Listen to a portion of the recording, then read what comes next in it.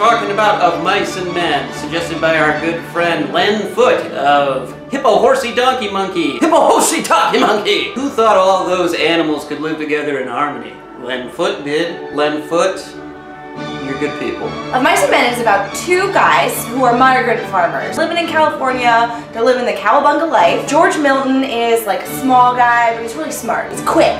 He says things like, "Look at that green grass, that's real sharp. Sharp green grass, that's sharp green grass right there." And people are like, "You're really charming, George." He tells a lot of really good jokes. He does magic tricks. He does shadow puppets. He'll extemporize a song. He'll take out his harmonica, start singing the blues. And his friend, Lenny Smalls, who is not small at all. He's quite tall, y'all. They're the classic big dumb guy, small smart guy team. You know, kind of like these two, or these two, or even these guys. One could argue that these two would fit the bill. Lenny is kind of like a man-child. He's basically like a 5-year-old in a giant's body. He likes shiny things, and soft things, and pretty things, and good smelling things. You know how sometimes you'll see a puppy and you just want to pick it up and just be like, "Oh, you puppy, I'm just gonna squish your face, you're just gonna squish it and squeeze it until you're not even a puppy anymore because you're dead." That thing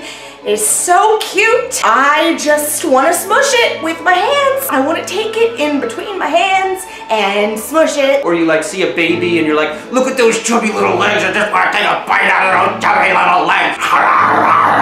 Lenny has that bad. They get this job on a farm. Not everybody's really big fans of George and Lenny, like this guy Curly. Not Curly from Oklahoma. Curly's the good guy in Oklahoma who sings songs about beautiful days. This Curly and that Curly are opposite Curlys. He's just a tiny little guy with a Napoleon complex. He's a fighter, he's a boxer, and he just needs to prove himself to everybody. Ladies, you've met these guys at the bar. "Hey, let me buy you a drink." And you're like, "No, thanks, I'm doing fine." And they like stand on a chair and start yelling over you and telling you like how honored you should be that they want to buy you a drink. "Oh, please let me bow to you, small man, you small, small man." He wears a glove full of Vaseline so that he can stroke his wife's tender face with his soft Vaseline-covered hand.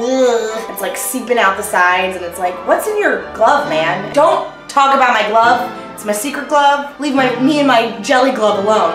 I like my jelly hands and my jelly glove, and my wife likes my jelly hands. She likes my soft jelly hands." And then I'm sure she's like, "Ugh, dude, not into it. Ugh, gross. Ew, it smells. It smells?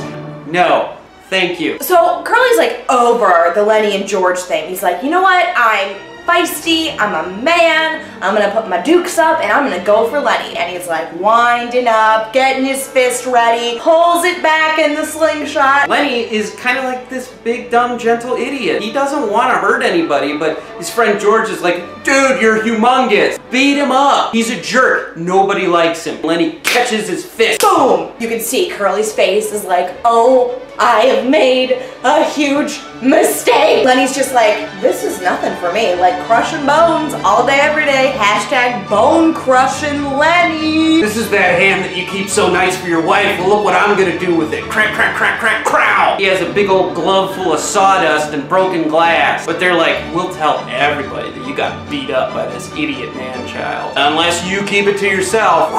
Oh, man. Oh, close one. They almost got fired.